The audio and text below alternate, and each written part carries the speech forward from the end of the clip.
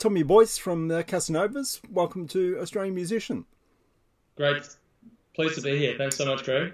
Casanovas are a Melbourne band, doing lockdown harder than anyone else in Australia. How are you coping and what have you been doing to fill in the time?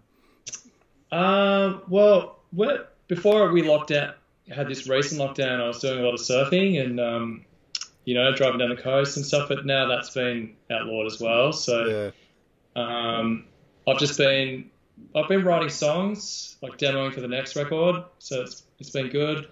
Playing guitar, skateboarding, just stuffing around. Yeah. Into the future, You've also been presenting some guitar lessons on Facebook. Yeah. Who did you learn from? Were there demos that you watched when you were younger? Did you go to in-store demos, anything like that? Not really, no. I just, because I was having lessons playing saxophone as a kid. So I already kind of had a good musical grounding. And then my brother played guitar. So I just used to pick up his guitar when he was out and muck around on it. And I found a chord book. Right.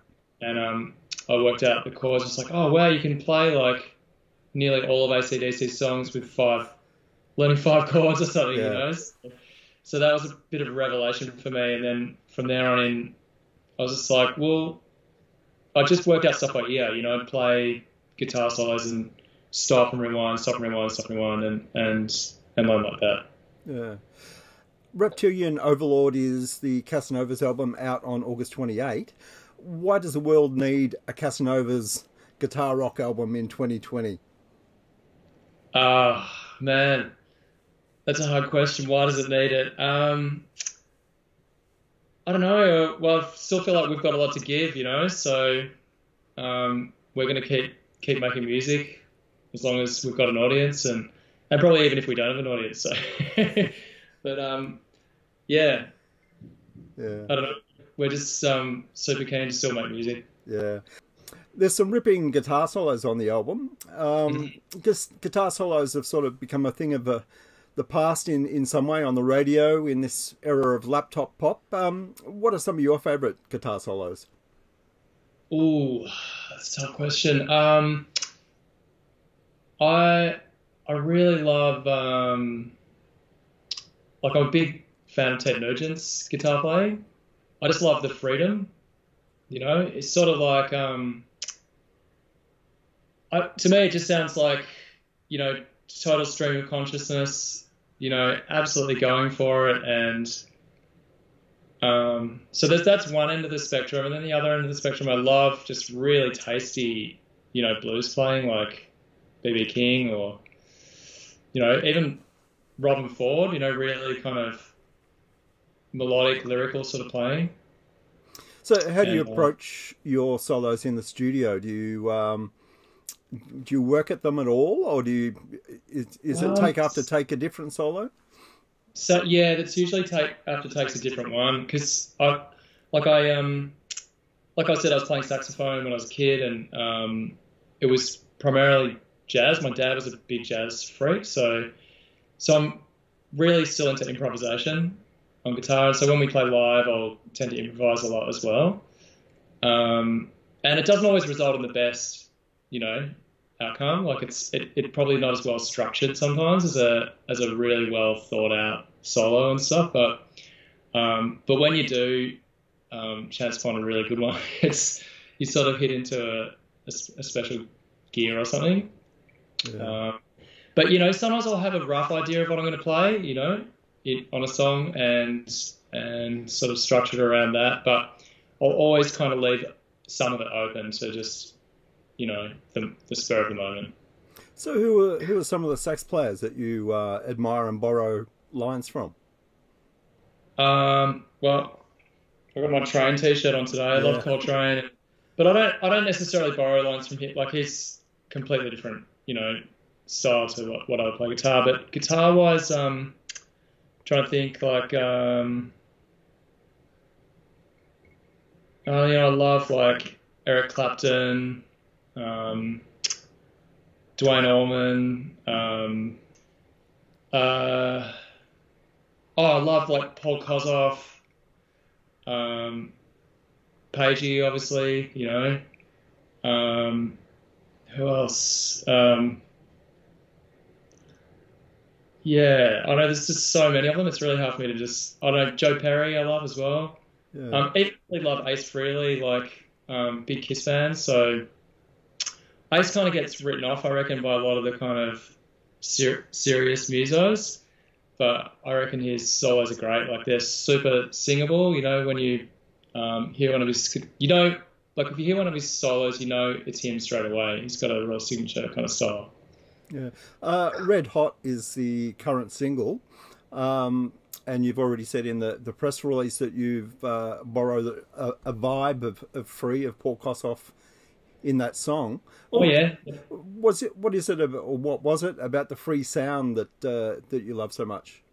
I love the space. Like I love the unhurriedness of it. You know, it's got such swagger because of how little they play. They're not just trying to fill the space all the time. It's and I reckon they were really unique at that time, like for doing that, because all the other bands were sort of just going for it more, you know, like the Zeppelins and Sabbaths and whatever. Like, but Free are just so back on the beat, you know, and like I reckon that's really the blueprint for the AC/DC sound as well. You know, that Highway to Hell, for example, just the da-na-na, da-na-na. There's just such big space in between chords. So yeah, there's that for Red Hot. Definitely, it's an influence for sure. Yeah, you debuted the video for that song on a Brazilian website. Tell me about the relationship between the band and Brazil. That's just kicked off actually. So yeah, we'll probably be looking to tour Brazil and South America next year. We were going to be going to Europe this year again, but obviously we can't now with the restrictions. But yeah, I mean, hopefully it's the beginning of something big and fruitful, because I would absolutely love to tour South America. Yeah. What do you remember about writing Red Hot? The other thing too, I thought with that song was in the first verse, not having any bass guitar, so just having the riff, the drums, and the vocals. That I kind of got from like I always wanted to have a song like that. There's a Kiss song called King of the Nighttime World, where there's that situation, just guitar, drums, and vocals, and then the bass comes in the chorus, and it's obviously has a lot more impact in doing so. But so that was another thing that I kept for that song. But what else? It's pretty hard. It's going back quite a while. Like we actually recorded the album like over a year ago, and I would have written that probably a good half a year before that. So, but yeah, like I'll just record all my songs. It's now with Logic and stuff. It's so easy for me to demo something at home, and like even though I'm not a great drummer, I've got a V drum set, so I'll just put down the basic structure of the song on a guitar, then just get on the drum kit, bash out the drums, put in another guitar and a bass, and then start, you know, scribbling the lyrics down and singing the song. And by the end of that, you've got something that actually sounds not far off like a releasable quality recording. Yeah. So, yeah, it's a super fun process actually, because before that, you really sort of, if you're writing, it's really hard to write at home on your own for a rock band, I reckon, unless you've got that. Otherwise, jamming like with the band is a much better way. But if you're stuck at home like we are now, it's hard. So. There are 10 songs on the album. Did you have many others to play around with? Yeah, we had probably about 20, and half of those ended up on the cutting room floor. And it's funny, actually, Damo was just texting me one the other day. It was like, we've got to bring this one back into the mix for the next record, because some of the ones that missed out, we probably thought maybe should have been on the record at the time. It was harder for us to sort of decide which songs this time around, because Jaws, our then drummer, was moving overseas and stuff. Whereas now we've got a drummer, so when it comes time to working out which songs we want to put on the next record, we'll be able to really test them out a bit better. So yeah, it's good to have, like this time around we're going to have heaps of songs as well. We'll probably have like 30 or 40 to choose from. But I still love to keep it just a small, 35 minutes kind of a record, because I think the rock and roll record, it's just far more listenable that way. Yeah. Reptilian Overlord is the title track, which to me sounds a bit like early Sabbath. I get that kind of vibe. But how did that end up being the title track? I think we just thought it was pretty funny, and I thought it made for a pretty good attention-grabbing kind of album title, and good like artwork sort of concept as well for the record. And it's such a sort of epic song, having it right at the end of the album, like track 10 was like a good kind of thing as well, having the title track right at the end. I guess it makes people listen right through to the record to get to the end. So there's that too. But yeah, but you're right there. It's definitely got a bit of a Sabbath vibes, particularly towards the end. Hollywood Riot. When I first heard that, I thought Humble Pie. Were they a band that's in your record collection? I absolutely love Humble Pie. Yeah, massive fan. Steve Marriott for me is like the greatest rock vocalist ever. He's got the greatest voice. Him and probably Paul Rodgers are my two favourite singers. So yeah, good call on that one. I absolutely love Humble Pie. Yeah, the track "Lost and Lonely." The first guitar line, I thought of the band Boston, and Tom Schultz and his guitar line. So was that something you got into? I mean, I like that stuff. It wasn't interestingly though. It wasn't what I had in mind for that. For that, I had in mind more those Eagles-esque kind of harmonies, like off One of These Nights. That kind of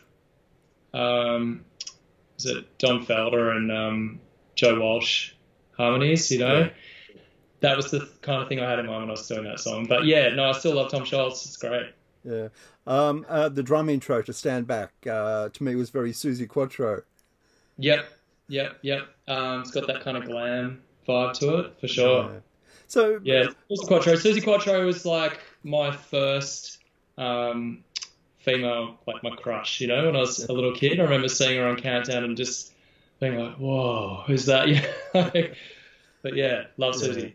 I mean, all these sounds are probably more just in your DNA rather than going for motifs that connect to these bands, I imagine. That's exactly right, Greg. It's more of a subconscious thing, and they're just so deeply embedded. It's not like, it's rare that I'll actually think, I want to do something that sounds like this. Like even with Red Hot, when we were talking about Red Hot before, I'm not going, I want to write a free kind of song. It's just, I'm just doing that, and it's like, yeah, it's got that free kind of thing, and that's obviously coming from there, But yeah. Yeah. You had the master of classic Oz rock, Mark Opitz, produce the album. Yeah. What is it about Mark's production style that gets that classic rock vibe? I think one thing about Mark was he was really big on us getting the energy of the takes, especially when we're doing the initial band track, like really capturing the energy, no click tracks, just keeping it really organic and as natural and as energetic and spontaneous as could be. So that was one thing. Otherwise, like his kind of little mix magic touches, it was hard for me to kind of sort of observe what he was doing there, but he's definitely got a magic touch there for sure. Yeah. What about the miking of the amps? Oh yeah, so he had this way of miking the guitar amps, which once again it was just kind of like, it was two mics. They were sort of like this, if that makes sense. Like pointed at one speaker, but they were both at different angles, but close together. And that was all. We didn't have like a room mic. it was just, and they were like a little bit back. It wasn't right up on the speaker. But yeah, he'll probably kill me for revealing that secret information. But yeah, but he definitely pulled a good guitar sound. Yeah. Oh, tell me about the guitars that you used in the recording.